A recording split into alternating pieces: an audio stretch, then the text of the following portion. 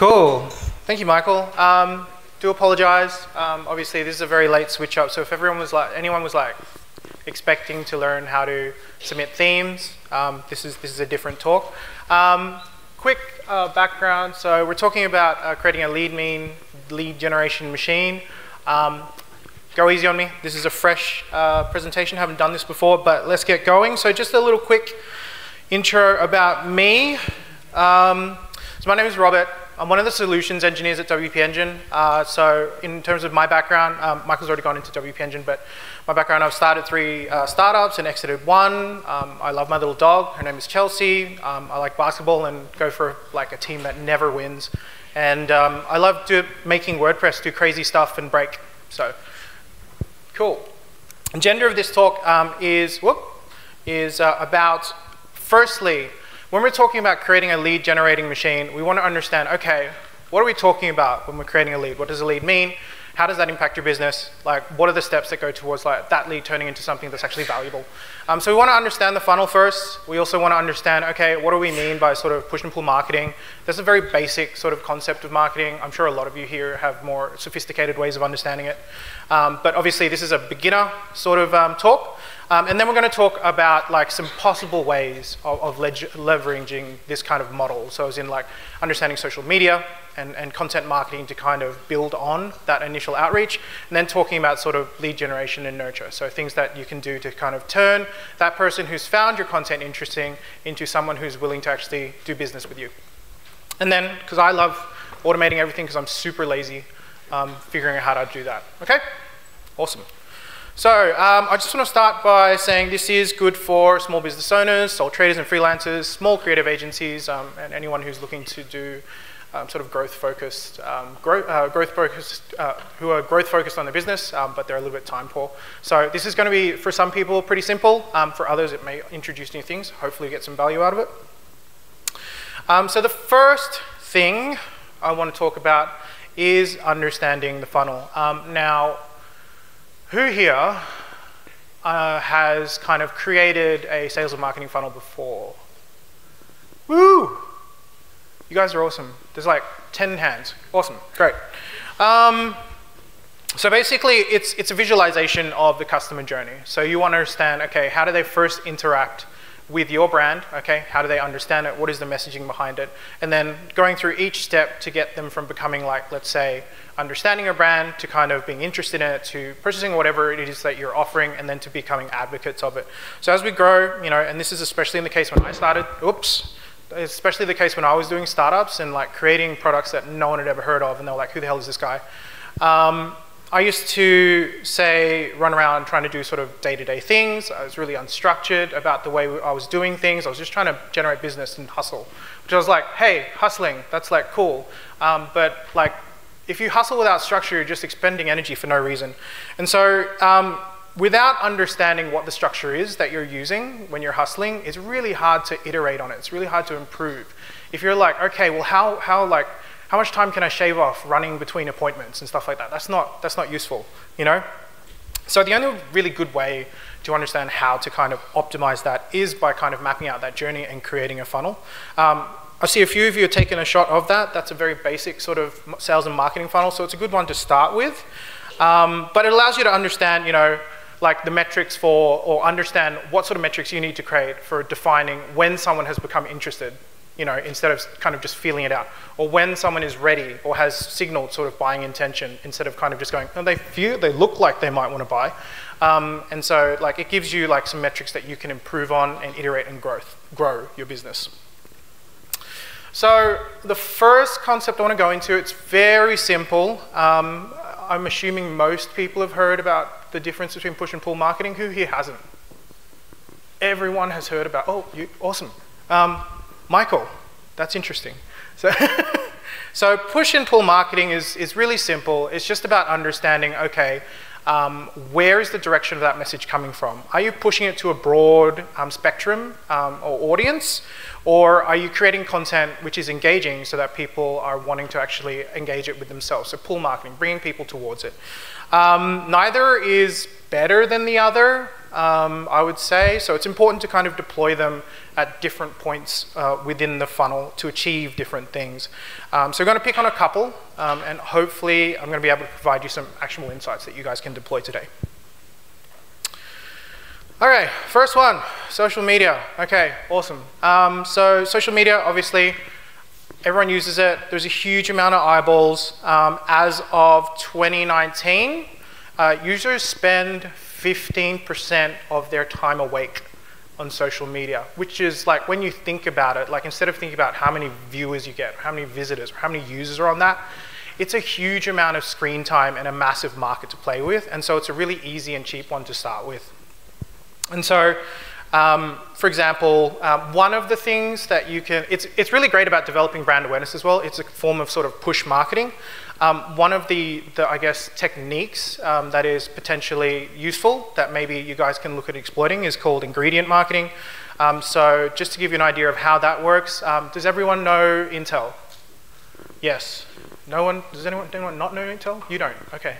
So Intel is like basically a CPU manufacturer, and prior to sort of the 1990s, they weren't very well known out of sort of professional circles.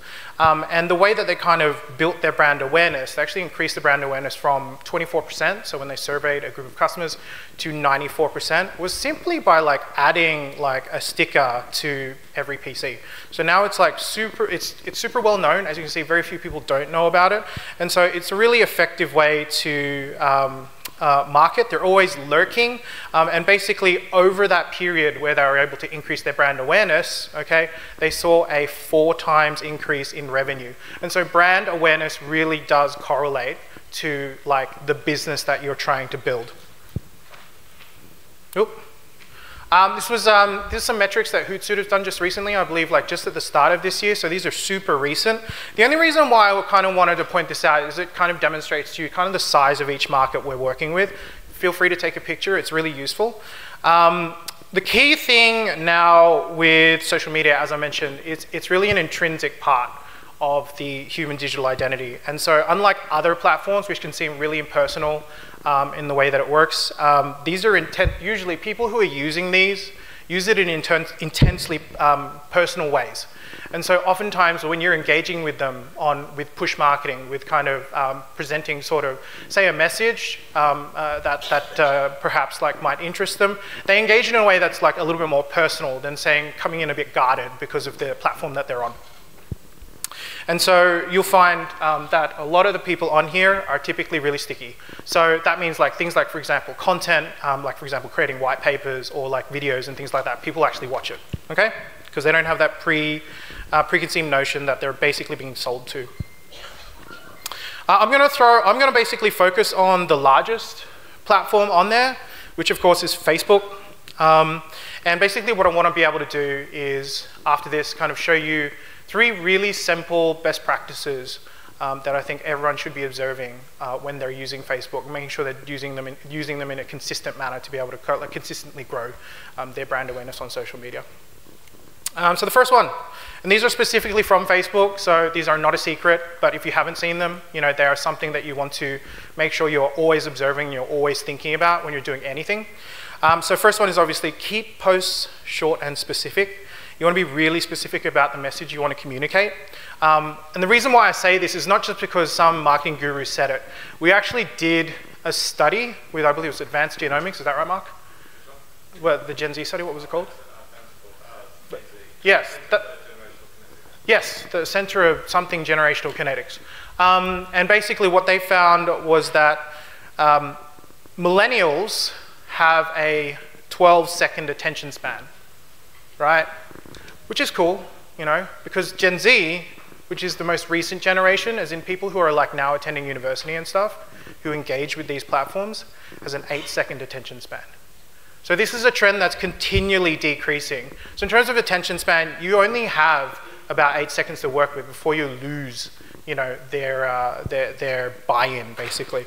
So it's really, that's the reason why it's really important to keep kind of posts short and specific. Pictures are really good. You want to post frequently and timely. I think this is really also a best practice. So obviously with the amount of noise generated these days in terms of content, there is more content developed around the world within 2 days now than like your grandparents would have consumed in their entire lifetime. So it's like, how do you stick out from that? And there's no really like one magic bullet, and this applies to not just social media, but any sort of form of like marketing where you're involving content. You want it to be consistent, and you want to time it correctly for maximum impact, and you want to keep doing it over and over again.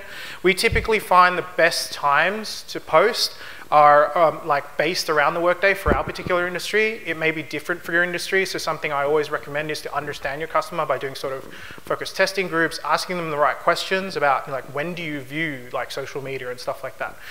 So we find like, for example, 8 o'clock in the morning, 4:30 p.m. just before they go home, because everyone's kind of a bit lazy, they're checked out by that point. And also during lunch is a good time for social media. And finally, highlight and engage with customers. This is something that, whoops, sorry, I didn't even go through here. I was clicking the wrong computer. I'm sorry about that. So highlight and engage with customers. This is one of the unique things about social media, and the reason why I brought it up. Most push marketing, of course, is just broad-based. Like if you send something through TV, it's not like Charlie and the Chocolate Factory where you can interact with the customer afterwards, right? You kind of just sit it out there and hope. It's like a billboard. But the thing is with social media marketing, of course, is when you push something out, you're able to get a response. And it's really important that when you do get a response, put some effort into responding back, because it's actually the most powerful way to demonstrate the core message of your brand. Now, in terms of like what I mean by that is, this adds an element of what I call social proofing, okay? It's much more powerful to show or demonstrate why you are or you do what you do, rather than just telling people, because that's what push marketing essentially does. But it gives you the opportunity to demonstrate it, okay? All right, also people love a bit of free promotion, so it's always great. Cool. So that kind of takes care of social media marketing. The next thing I kind of want to go into is content marketing. So we're talking about sort of blogs and videos. I think there's a really big misnomer, especially like with like content marketing and WordPress. So a lot of people are like, oh, I want to create content, and so they start writing as many articles as they can.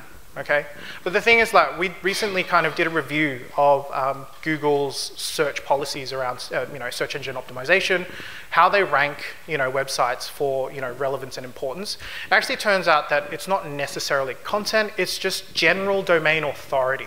So when we talk about content marketing, we should not only be talking about the standard things like blogs and videos, etc., but also things like, for example, guest posts or guest spots on podcasts, or like speaking engagements like this, or say for example creating memes even. Like that is a genuine way of creating like good content marketing.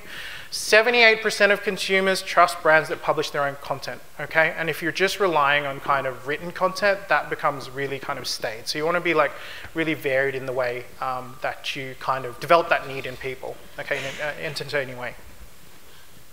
All right, so, and one of the ways that I like to, whenever I write sort of content or whenever I create content, is to answer these kind of 5 questions, something like an acronym that I try and remember for myself. And so that every time I create a piece of content, it's always trying to, adhere to each of these. And that is, I call it TESA, but it's targeted, it's engaging, and that means it's content that's like, not just polished, like sometimes raw content is really awesome. It's shareable, so it's able to help others and help others build their own brands. And story-driven, that's really important as well. A lot of people forget, like you do a listicle, there's not a whole lot of story in that, but it's, being story-driven builds that engagement. And finally, it's authoritative, because that's what Google looks at. Do you know what you're talking about? Do other people think you know what you're talking about? Are you a trusted source? Okay? So one of the things I kind of like talking about is kind of, we call it like, there's a concept called the content hacker. I kind of read about this sort of on another website, but like basically what you want to look for, I guess, in creating content apart from like answering, and to answer these questions, first thing I would say is like look for fit, okay? And that answers the question of being targeted. So it's like understand your customer, what do they want to see? It's very different, to say creating location-specific content for, let's say, AR video games or something. If, let's say, your target market, like you suddenly start like sending it to, I don't know, geriatrics care kind of facilities, it doesn't work, right? So you need to understand that. You need to think about how this is going to grow your business and not just simply add to a pile of content that never gets read. Thirdly, you need to think, okay, what is the current market trend? Is there an opportunity for me to add value? Is it something that, you know, I can demonstrate expertise in and rapidly build that authority that Google is going to refer back to? You also want to basically be able to create sustainable content. A lot of people, I find, when they create content, especially if they're not following like a specific content strategy, is that they're going to create really specific pieces of content that are time-bound, and then after that time, it's like, hey, I can't use this anymore, I'm going to delete it, or I'm just going to archive it, put it somewhere else, right? It's really important, as you grow and scale, it gets harder and harder to do that over and over again. So creating like evergreen content that you can constantly publish is also a really useful exercise, so understanding how it's going to affect not just now, but also like future readers. And then also, I brought it up before, but like SEO minded, so so make sure that, you know, you're able to understand, you know, how Google is understanding your content, and format it for that. I think that's about it. Next thing I want to kind of go into is each of these steps in terms of targeting. Now, in terms of like targeting, I've kind of talked, it's really important to understand your audience and stuff like that, but what are some tools you can use to do that with? And so something that you might want to look at, and I typically use like kind of a startup methodology when I come to sort of iterating my content. That is, you hypothesize something that you feel that your target audience might like, you test it by writing some articles and see what sort of response you get, and then to iterate. But in order to be able to iterate and understand what sort of response you're getting, you need these kind of tools. So one of the things I typically recommend is Monster Insights. It's a really good analytics solution. Just it just generates data from Google Analytics, and you're able to really easily understand, you know, what is resonating with your customer, and so you can just do more of that. Okay. It adds a dashboard that shows sort of where people are coming from to consume your content, so it gives you a good idea of the channels that you're using and how effective they are. And it also comes with WooCommerce tracking as well. So anyone using e-commerce, that helps because you understand how people are kind of moving from there to cart. The other one I kind of just brought up is, hang on a sec, is exact metrics. Okay. So they're a little bit more, I would say, comprehensive, and that's another one you want to kind of check out as an option. Oh, sorry, I talk really fast, my apologies. So the first one is Monster Insights, okay? They're the ones that make, I think it's Google Analytics dashboard for WordPress, but Monster Insights, you look that up, you should be able to find it. And the other one is called Exact Metrics, one word.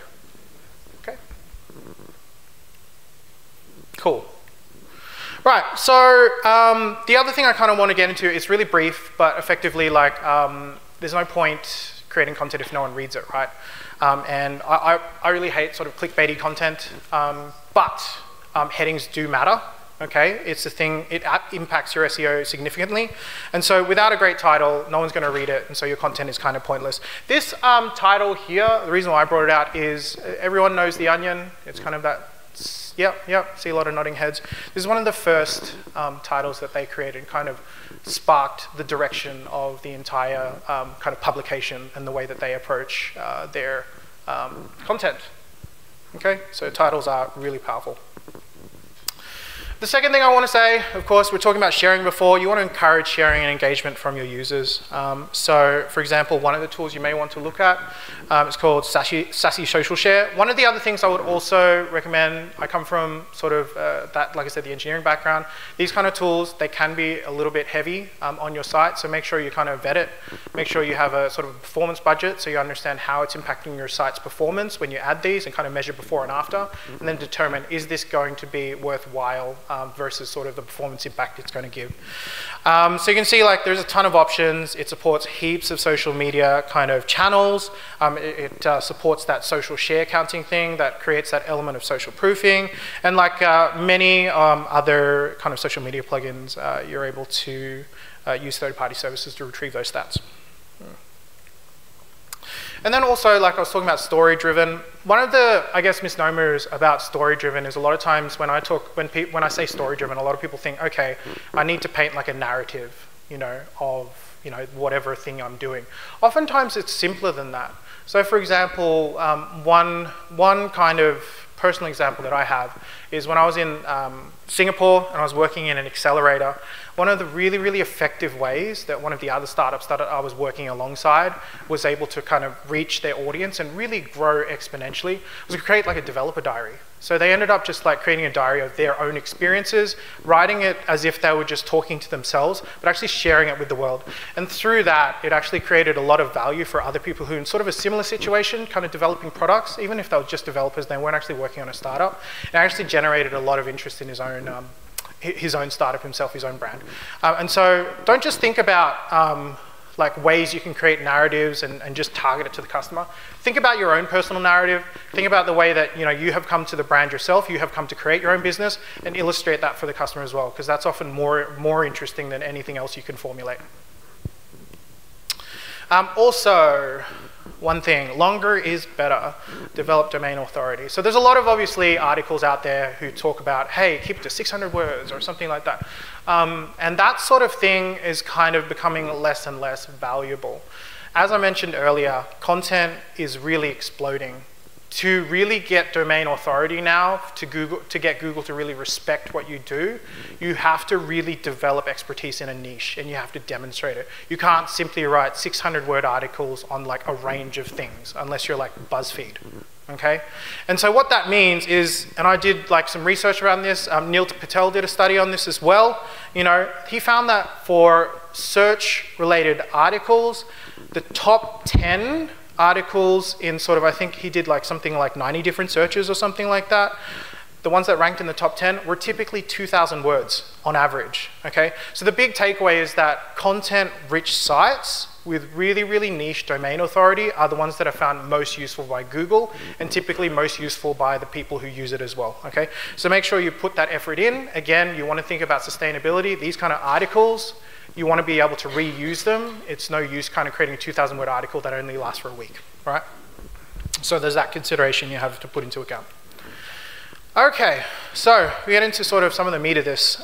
So next thing I kind of want to talk about is lead qualification nurture. So we've already talked about, building awareness, generating interest in your brand. How do you now get that interest into a form where you're able to, I guess, capitalize on it? You know what I mean? It's a business, right? You got to make money.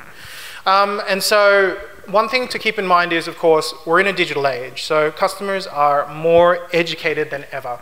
And so you want to make sure that you're not simply just selling whatever service you're creating. You want to be consultative in the way that you reach your customers. You want to understand what their problems are, and you want to be able to directly talk to them, okay? So I'm going to go through a few things that goes into that. First thing I want to go into is CRMs. Who uses a CRM at the moment with their business? Oh, that's less than I expected. Cool. So CRM stands for Customer Relationship Management, kind of takes over kind of that role of, how can I say, your diary. Oftentimes if you're running around as sort of a freelancer or you're running around as a small business, like trying to keep track of all the interactions you have with all the customers is a mind-boggling affair. And so you want to be able to offload that, and that's what CRMs are able to do. They're called client relationship management tools. So just a few stats just to indicate how important these things are and why they're so ubiquitous in larger organizations. Without a CRM, Pato has found that 79% of leads fail to convert, which is a huge amount, okay? Based on the compounded annual growth rate that businesses receive from implementing a CRM, average compound annual growth rate is 15.1%. It's pretty high. And for implementing a CRM, the typical business sees a return on investment of $5 per dollar invested. So it's a pretty high value activity. Okay. All right. So let's talk about like how you manage these. Like once you've implemented a CRM, how do you manage that? Okay. So the first thing is let's say we're talking about nurturing the lead. The first thing you want to understand is, let's say someone's put in a contact form inquiry, right? And you've got that through to your inbox. You want to make sure that you respond to that immediately. And the reason why I say this is, it's not because like that's just the right thing to do. As I mentioned, the market nowadays is really saturated. So it's likely that this person has submitted a contact form to a number of other businesses. Inside Sales has found that 35 to 50% of sales that go to 35 to 55% of sales actually go to the vendor that responds first. So oftentimes just being first to respond wins you the deal, which is pretty weird. HubSpot also found that the longer you take to respond to that inquiry, the exponentially less likely you're going to get that deal. The second thing is maintaining constant contact, okay? And so there was a study done by genius.com about consistent contact with customers, and they found that when they surveyed buyers, buyers indicated that, or 66% of the buyers indicated that consistent and relevant communication provided by the sales and marketing organizations of a company were a key influence in helping them decide what sort of solution they want to help grow their own business.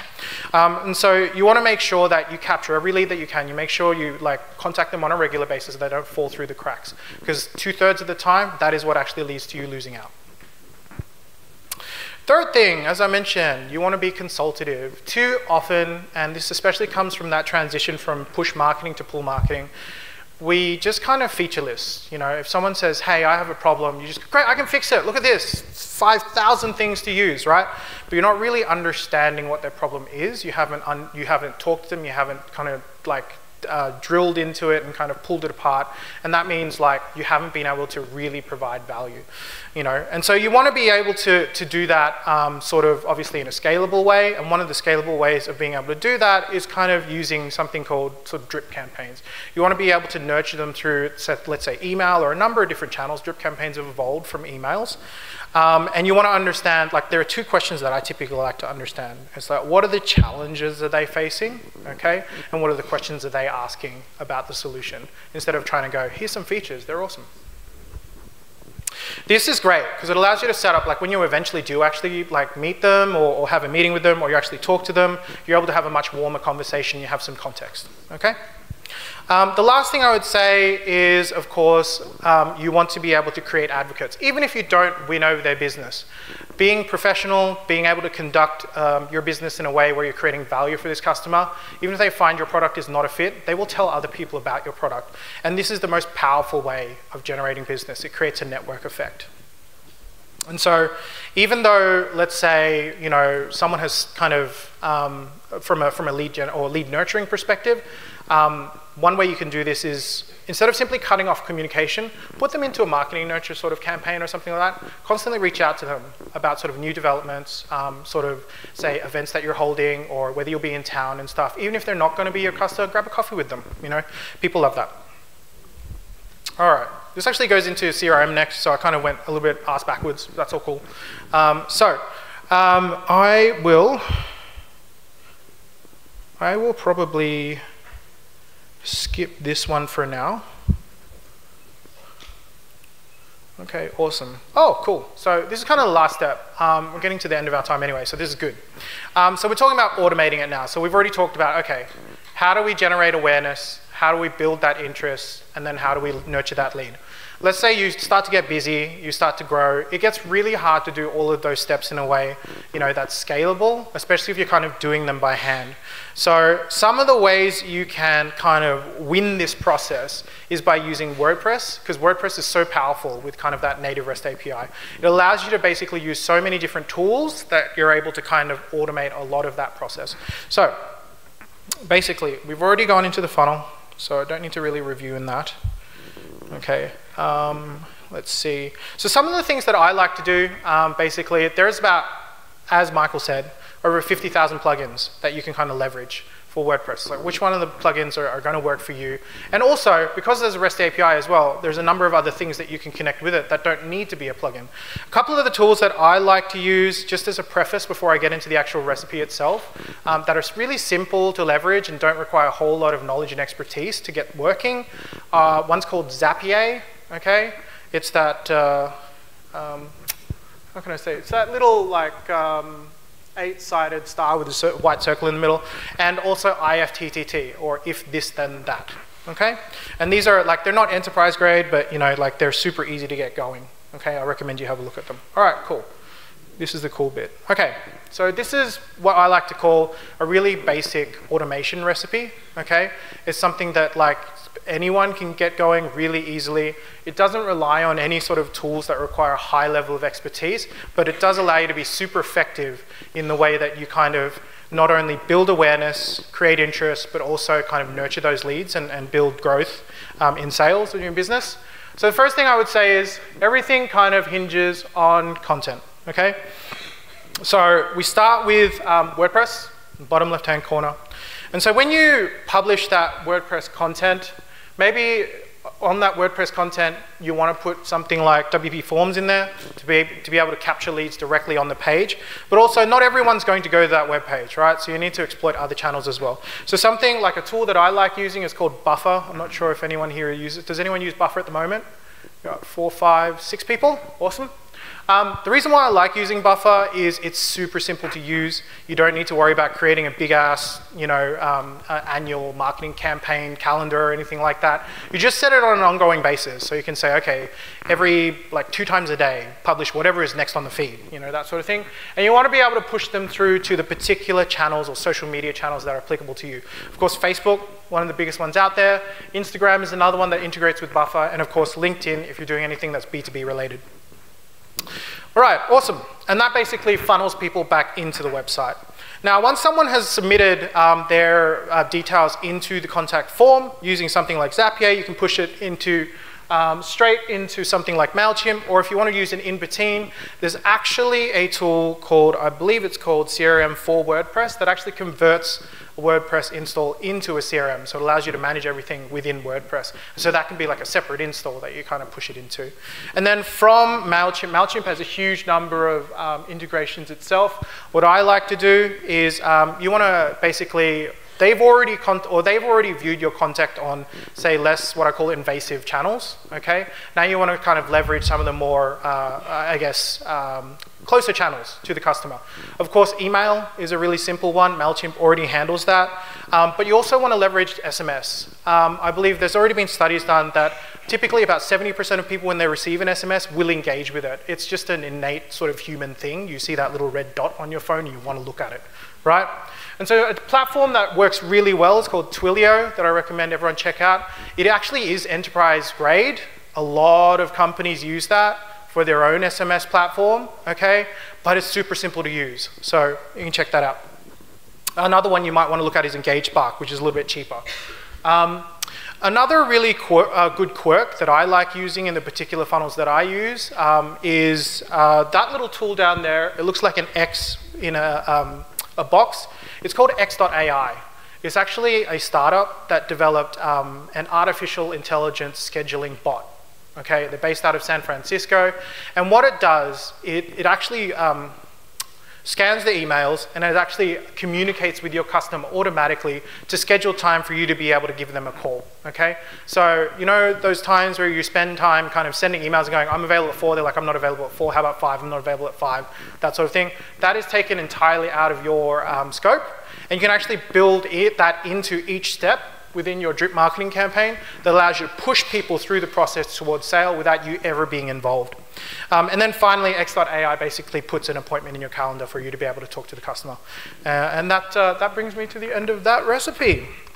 Okay, so hopefully through this presentation, you've kind of gotten a base understanding of creating awareness, building interest in the particular brand that you have, and then also nurturing that lead, but then also using that kind of knowledge or those kind of tools and putting that into an automated recipe so you can kind of get really efficient in the way that you engage with people and only deal with sort of the stuff that's really high value so you can really accelerate the growth of your business. All right, that brings me to the end of my very impromptu presentation.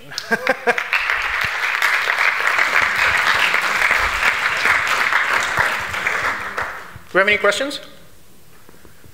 No? Oh, you're one there. I was hoping no one put their hand up. Go nuts. That was really good, thank you. I didn't quite get the name of the SMS. Twilio. So it's How do you spell that? Twilio. Oh, perfect. Yeah. Cool, yeah. Thanks. It's super handy. I'm going to ask a massive favor that we get some links to those logos.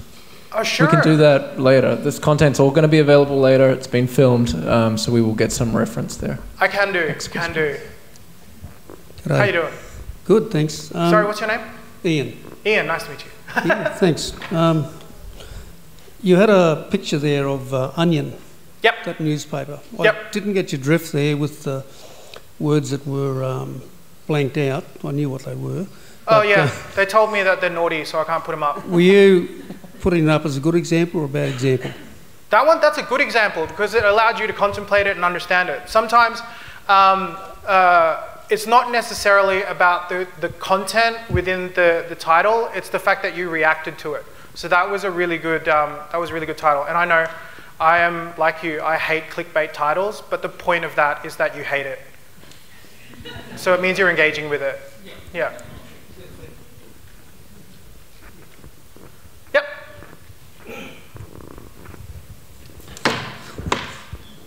Do you have any specific recommendations for WordPress plugins that connect with Buffer? There was a little icon there, but...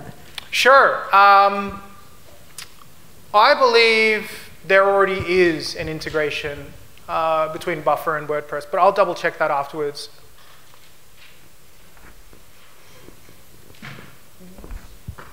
Anyone else, guys? All right, let's call it then. Big round of applause again.